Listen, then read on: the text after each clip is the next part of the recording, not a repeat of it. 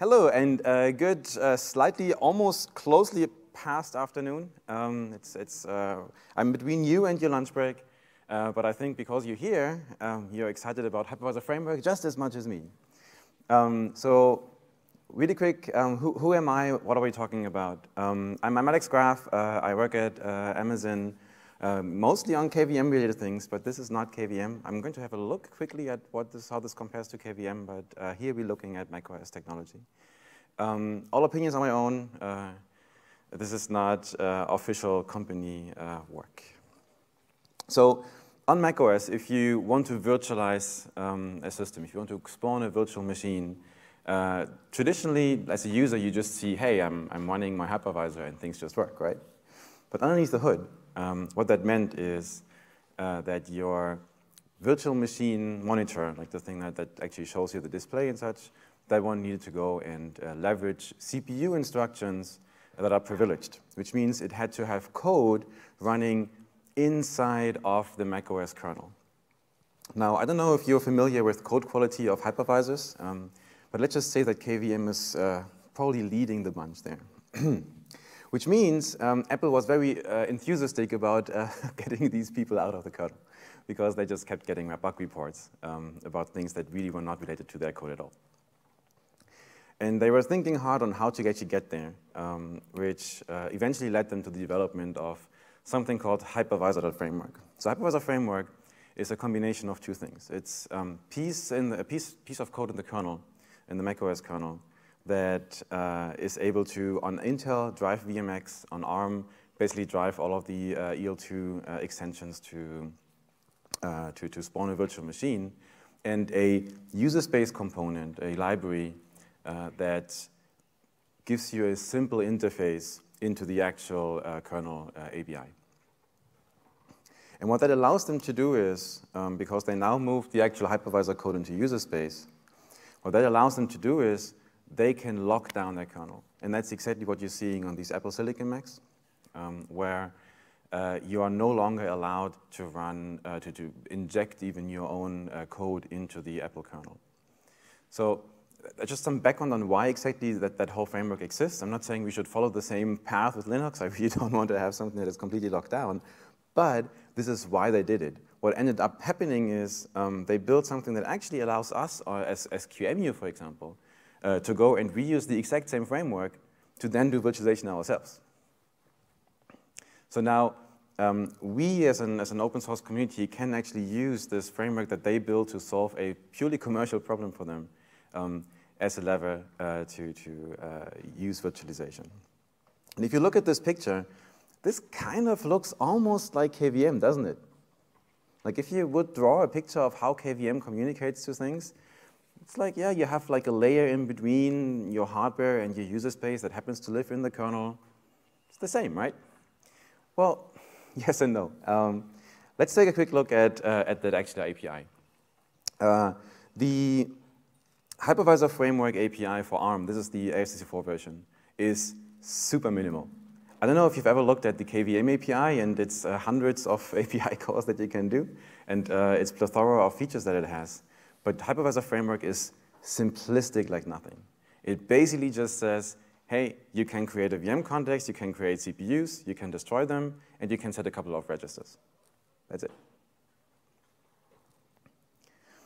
So if you want to put this in pictures, you would basically say, hey, you have Hypervisor.Framework, and using this, I can create a VM container, same as KVM. In that VM container, I can go and map memory between my process, my VMM process, and the virtual machine, same as KVM. I can create vCPU containers that then contain vCPU state, same as KVM. But now comes the big difference. So when you go and start to execute that virtual machine, when you go and say, hey, I have a virtual CPU, go into this context there and run this. Same as KVM, by the way. The return values are vastly different. What happens is KVM always interprets everything on behalf of you in the kernel and does a lot of work for you. Hypervisor.Framework is trying insanely hard to do as little as it can in the kernel.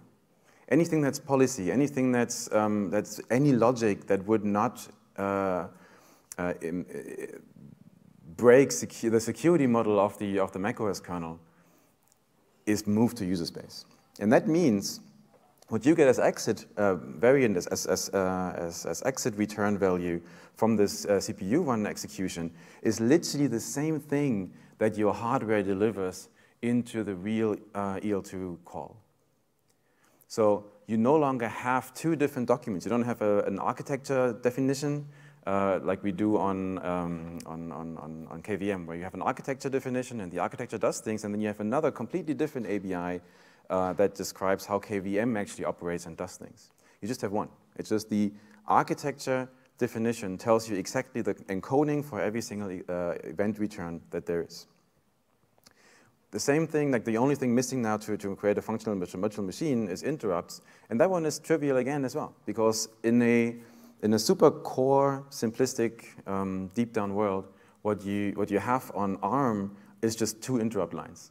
You have an IRQ line and an FIQ line. That's it, nothing else. So what you can do as in Hypervisor.Framework is literally just basically set each of them as active. Which again is very different from KVM in case you know that ABI for ARM. So let's take a look at what happens if you want to go and actually run Linux.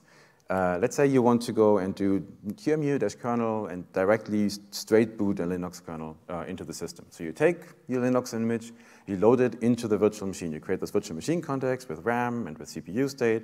You load that image all the way straight in. And now your register state contains your Linux registers, your RAM contains the image, and all you need to do now is basically say, go and run the CPU, please. And then it does that, and the first thing that you see is, hey, I got an HVC exit. Why did you get an HVC exit? Well, very simple. You ask Hypervisor.Framework again, hey, can you just give me the reason why this HVC exit happened, which HVC exits typically are SMCCC calls, which is a specific calling convention in ARM, which in X0 contain the reason why you called it. So you just ask it, can you give me the value for X0? It returns the value for X0. You know, oh, this is a PSCI call. Again, ARM thing. And so you just return success. Well, ideally, you also do some work. But from a Hypervisor.Framework point of view, all you would then need to do is set registers again and keep going. You just go and run your vCPU again. And you do that a couple of times and also handle a few things like page faults. And suddenly you have Linux running. Easy, isn't it? Anyone could write a hypervisor. As you can see down there in the statistic, to get to that screen, which means you have a full Linux kernel booted up to the point where it just couldn't find its root device, we had a whole hopping total of 6 HVC calls, which are PSCI calls, just to probe the system and look if there's another CPU. We had 2 system registers we had to tackle. I don't remember which ones. And all of the rest, like the other almost 30K, that's MMIO calls. So calls to the interrupt controller, calls to the serial port, calls to enumerate your PCI Express, and so on. But all of these data aborts would be, or not all of them, but almost all of these data aborts would be also available, or you would also have to handle in KVM. Okay, so if you look at what Hypervisor.Framework does, is it really just handles the bare minimum that is security relevant for exiting, for handling virtual machines. It handles the QEMU because you don't want to leave your memory management to user space, right? So it handles the actual QEMU generation where it creates page tables so that your virtual machine only has access to its own memory. It handles the world switch where you switch registers between the 2 worlds. It handles a few system registers that are relevant. Not every system register actually contains sensitive information. Things like ID registers, what number of CPU am I, what CPU features do I have available. All of these are important to create a virtual machine that is consistent and works, but it's not important from a security point of view, so they move all of that to user space. They don't handle that in kernel. And vtimer support. Vtimer is important because the vtimer is an integral part of the CPU core, so that one needs to be configured by the kernel. And the whole rest of everything that virtualization entitles is in user space. So you have your typical device simulation VM layout, same as KVM, right, in user space. But you also implement your interrupt controller in user space. You implement the PMU in user space. You implement most of the remaining system register traps in user space, like functionality probing. You implement PSCI in user space. And you basically implement anything you didn't know in user space. So is there an access to some system register? Is there a hypercall that I didn't know? Is there anything else I didn't know? It just immediately goes to user space. Now let's compare that to KVM, right? If you look at KVM, KVM in kernel space handles everything, basically. So KVM in kernel space goes and handles the world switch, the QEMU, the system registers, and vtimer, like Hypervisor.Framework. But on top of that, it also handles all the other pieces that are, almost all the other pieces that user space does in Hypervisor.Framework. It handles PMU code. It handles PSCI. It handles device assignment if available. It handles nested virtualization, which I don't even have an answer to how Hypervisor.Framework would do it. And it, most importantly, does the catch-all. So is there anything that, if there's any functionality, anything that the guest executes that the hypervisor doesn't know, then in KVM, it almost always gets terminated inside of KVM, which means you need to patch the kernel to enlighten you with anything at all, which can be frustrating at times. User space is pretty much only responsible for anything that's device-related, MMIO exits, and a bit of device layout and memory layout customization. So let's compare the two. Hypervisor.Framework is very little code, right? It does as little as it can in the kernel, only what it has to from a security point of view, but not from a functionality point of view. It moves all of that flexibility into user space. If you wanted to, you could basically fake a CPU that doesn't exist. You could create something that basically reports itself as an A57 inside user space. It wouldn't actually execute the instructions like an A57, but you could expose it as that because you give user space all the flexibility that it actually can do using the hardware capabilities. But it doesn't handle a lot of the more sophisticated virtualization features, such as vPMUs. Like you cannot use real counters, real hardware counters using that framework. You cannot use the hardware accelerated interrupt controller, which means your interrupt injection path is always going to be slower since it goes through user space. There's no nested virt right now. I don't know if they have plans on implementing it there, but it's not there. I also haven't seen anything at all related to device assignment. Like, how would you even do that? How would you take an interrupt? How would you take, like, share pages there? Maybe they will find a better solution or a good solution there to make device assignment work as well. But today, it's just not there. Whereas KVM has all that support. KVM actually has support for almost everything you can think of in the KVM land, in the virtualization land on these systems, x86 as well as ARM.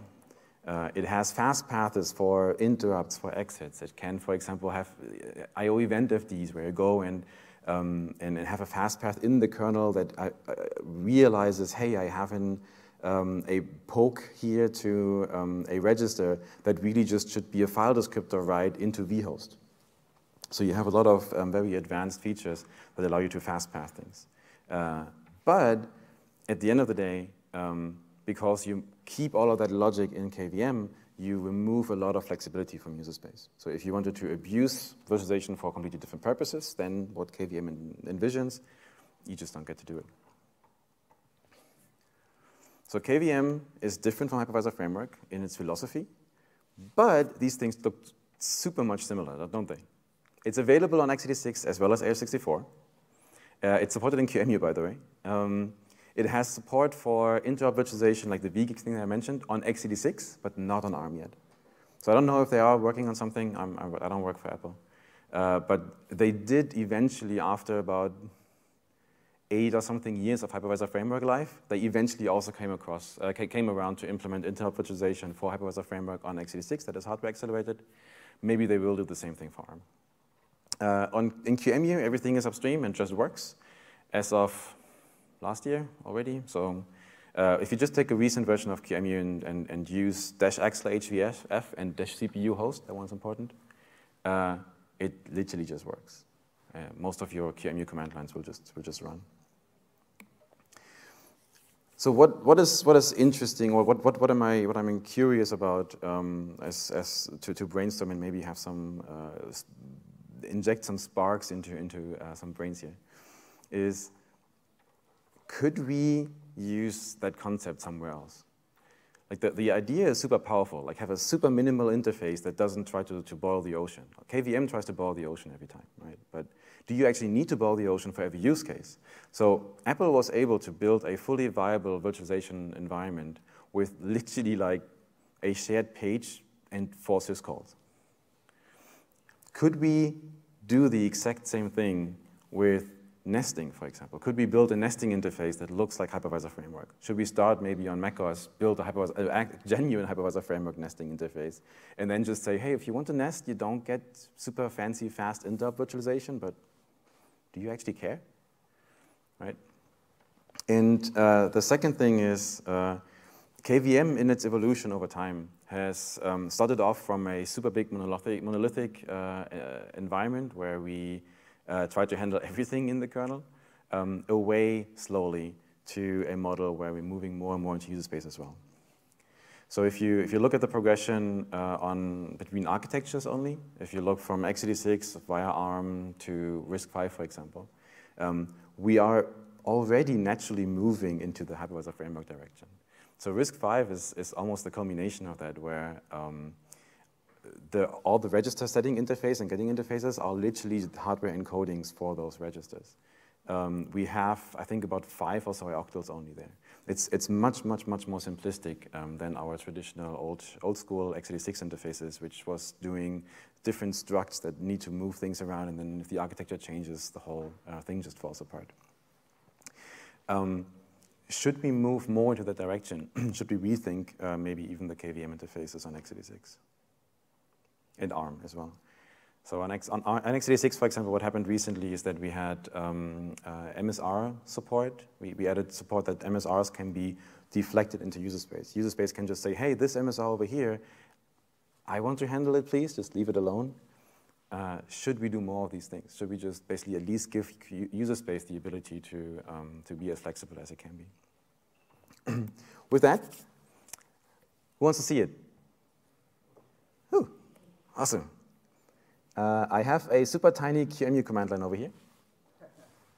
Simplest thing you can write, basically, which is really just a small VM that runs Windows, because showing Linux is something I usually do, but this is more fun. It just works. It's sensibly performant. I was actually surprised by how well it does perform in comparison to, or especially if you think about the whole fact that the interrupt controller is all in user space. Like even all your APIs go via user space. Everything is in user space, right? And it still is a well-working solution. It's an old image of Windows, so don't worry. It even has outdated signatures now, but it just works. It literally is a VM that boots and is functional. Linux obviously works as well. It's not that's the easy case. macOS works as well, by the way. You can virtualize macOS using this. Cool. With that, more questions? Yes. How does the Hypervisor framework handle debuggability for the guest, so using hardware debug registers? How does Hypervisor.Framework handle debuggability for the guest? There's a special set of callbacks. I think I had them somewhere there. No, there.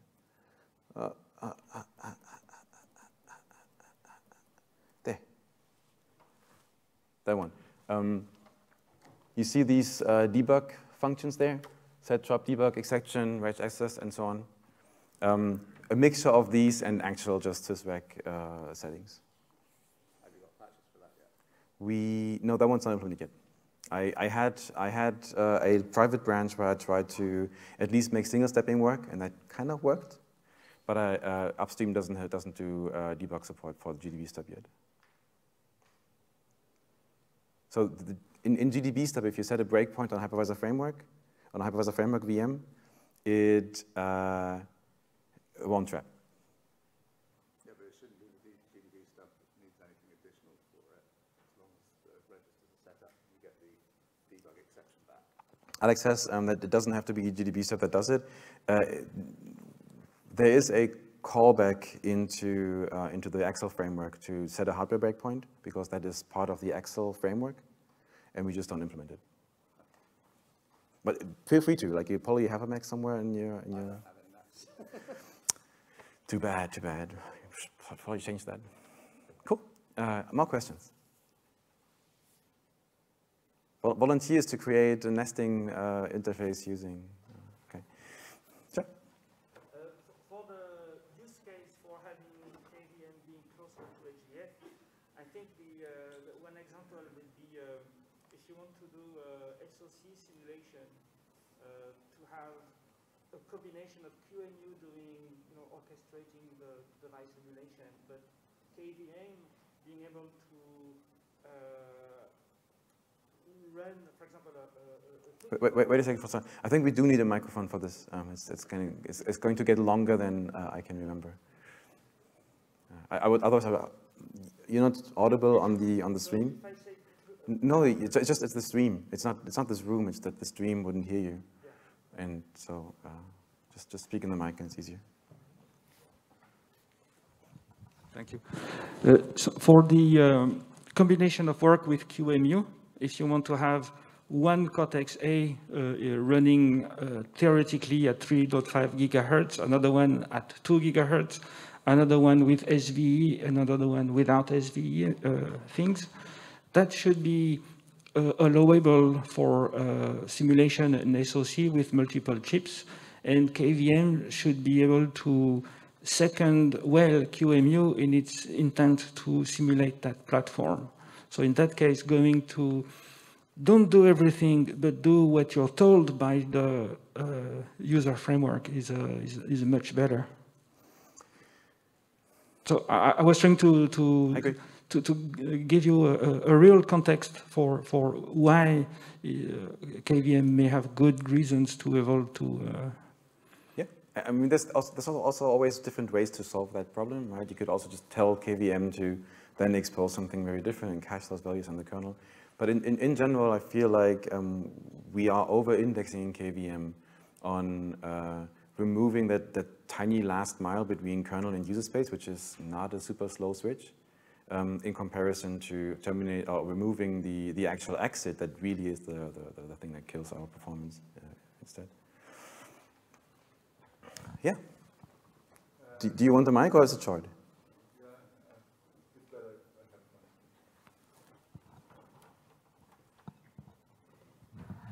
So first a comment, because Sergio is here, and another thing that runs on Hypervisor.Framework is krun VM. And for those of us who use Macs and need to do Linux builds or stuff like that, it's a really cool tool because it boots in 100 milliseconds or something like that, lets you run your Linux commands in a context that that persists from one run to the next. So that's really, in my opinion, life-changing compared to running a VM. And then a question, so what about advanced devices? I have a VM that runs 3D graphics and audio, but one thing I noticed is that I crash the host regularly when I use audio. So are there other glitches like this that you're aware of? So anything that's to do with 3D acceleration, audio, yada yada, all of this is orthogonal to Hypervisor.Framework, because at the end of the day, you're just creating a device model that allows you to do some either PV or non-PV acceleration of these operations. I'm not aware of audio crashes. I mean, if there's a bug report, happy to take a look at it. But in general, QEMU is able to do a lot of these things if you have a Linux guest and a host that is supported for 3D accelerations, for example. But you probably just want to look 2 seats right of you and ask Garrett if we actually do have support for 3D acceleration in QEMU as the backend, because I don't know. It does work. Okay, it does work. Yes. Cool. Okay. At the moment, it does work from the top, the straight thing. You have to apply some extra patches. Okay, so there's some extra patches needed to make 3D work. Okay, cool. Yeah, absolutely. And there's also different ways and variants on how this whole thing works on 3D acceleration. But Yeah, with Linux guests, we definitely have everything we need to make it happen. macOS guests are slightly more difficult because they have a proprietary interface. More questions? Yeah? What about overhead? Overhead. You have tons of additional context switches to user space. What about overhead? There's tons of additional switches to user space. These chips are so insanely fast on switching from kernel to user space, it just doesn't matter. Like, as I said earlier, we traditionally have indexed quite heavily on optimizing for the kernel user space switch. I have slides from like 10 years ago where I was already showing that that is only about 10 to 20% of the performance loss you would have on a VM exit. So what you want to optimize for is to not exit. You don't want to optimize for the super tiny last path of going from the kernel to user space. That's negligible. If you have to move to the kernel already, you already lost basically on if you have some hot path that keeps poking the kernel space. But then again, you're not using the hardware accelerated interrupt controller. You're not saying that we're not using the hardware accelerated interrupt controller? Correct, for interrupts that is a slow path. I was surprised by the performance you get out of this already. Were you able to do a comparison with KVM on your MacBook? Is this already running on this book? Can you do a comparison between the two? Yes, you could. If you want to, we can sit down later on, install Asahi, and do an apples-to-apples comparison. There is a native Linux port to these systems now. And so we could literally just go and run a couple of benchmarks and just do an apples-to-apples comparison. My guess is you would probably see like a 30% or something slowdown, at least in something that's interrupt or API heavy. But for the majority of simplistic use cases, like, hey, I just want to have a maybe even single CPU Linux VM to just compile a couple of things here, that's not your case. There's probably going to be in a single digit.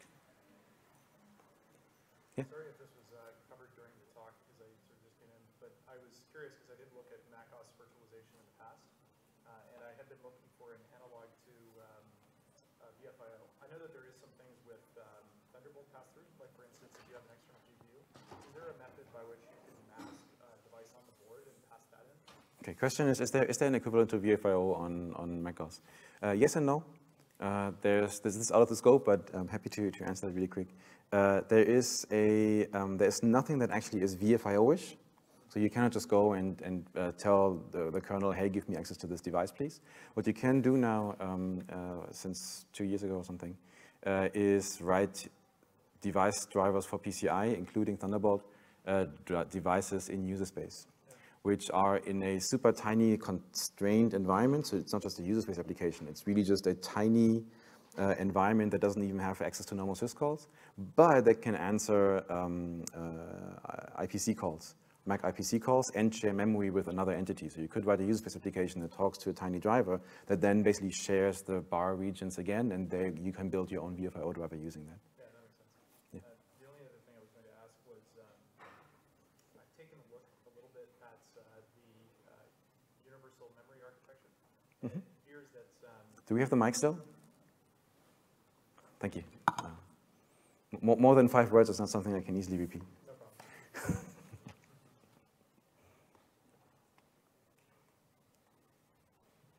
Thank you.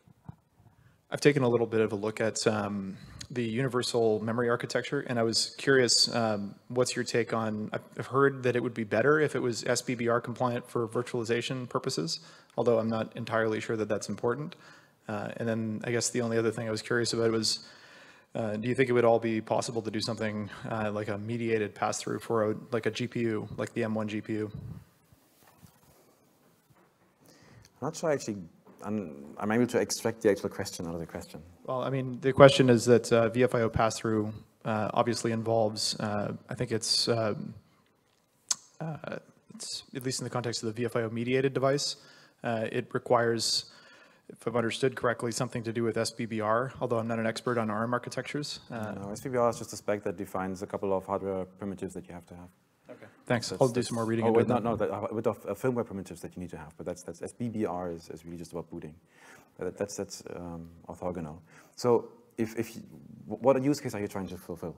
Are you trying to I was thinking about trying to share the GPU between the host and a guest with like an unmodified guest driver. Okay, unmodified guest driver is out of the question in general.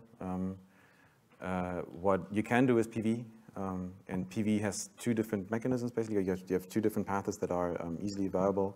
One is using our own PV mechanism that we have, which is what we mentioned earlier. The other one is the proprietary Apple one, which you could reverse engineer, and then just use parameterized graphics interface to access basically a PV metal interface in the guest. Okay. I have some more questions, but maybe we can take it offline afterwards. Absolutely. Okay, cool. cheers. Well then, thanks a lot, and happy lunch.